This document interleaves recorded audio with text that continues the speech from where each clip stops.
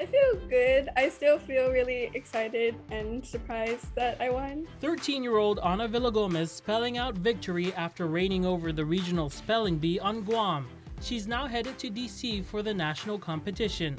But for now, she's back to school on Saipan at Grace Christian Academy. She's hard at work, preparing for the big day. She's competed regionally twice before, but this year, she claimed the top spot. I've pretty much always been into spelling, like ever since elementary school. I've always participated in the spelling bees.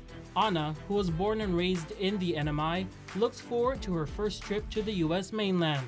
And there's more work ahead before the trip in May. A lot more studying and putting more time and effort into researching all of the words. She's grateful for her family and teachers by her side.